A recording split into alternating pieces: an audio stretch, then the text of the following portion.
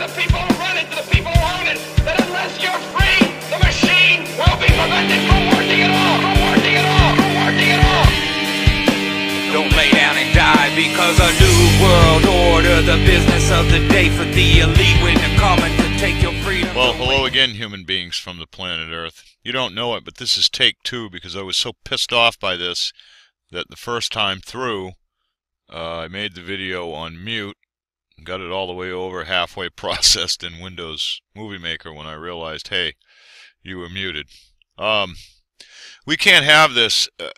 You see the headline there, Missouri City bans edible plants from front yards, April 7th. This is not the first time that I've seen this over the last few years. I'm going to link you to this so you can hear this man in his own words tell you how he loves his garden. He's put 300 hours into, on average, his garden.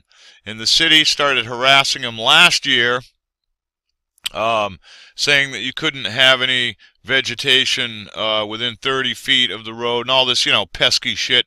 Tried to say that, and in the video you hear one of the town officials say that the garden is overrun, but as you get down here in the post, you'll see a photo of the garden. That looks like a pretty well-kept garden. I don't see any nuisance weeds here. And hey, wait a minute, whatever happened to I own this land? I have a right to provide for my family, not only a right, but a duty. And I didn't sign any contract saying that I had to eat your GMOs. Absolutely not. And like I said, this is not the first time I've seen this. We have to stand with these people. Right here, Sugar Creek is far from the only city to pull this type of invasive nonsense. Miami, Florida, Oak Park, Michigan.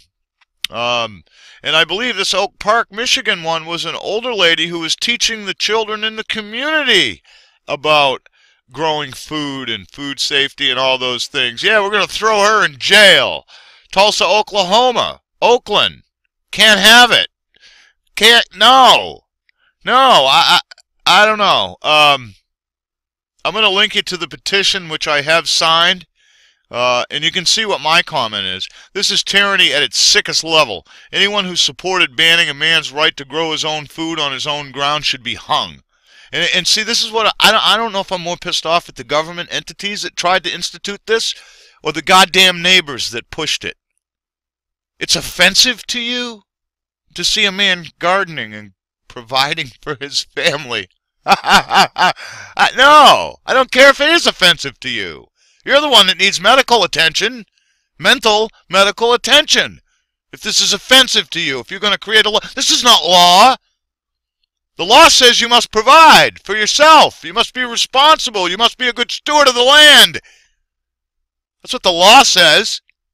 Your goddamn statutes going to steal this man's money, terrorize his children.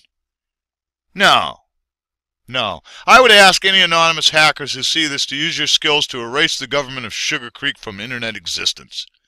Need our masked brothers and sisters flood your streets? Repeal this rule and free these fine people. And I did email them. I know this is probably not going to do any good at all. I'm going to ask you guys to do it anyway. Just flood them. Just for the fact that they know the entire planet is watching. I'm sure they delete anything with this headline. You know, but I did take the time to attach a little picture for them here.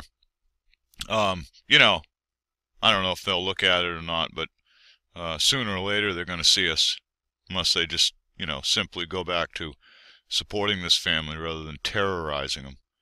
Anyway, links will be below to the post so you guys can get that video, read it for yourself, and link to the petition so you can sign that as well. Yeah, and if anybody agrees to this and wants to get more organized, say up Sugar Creek, contact me, and let's stand by these people. Much love. Many thanks. And you've got to put your body upon the gears and upon the wheels, upon the levers.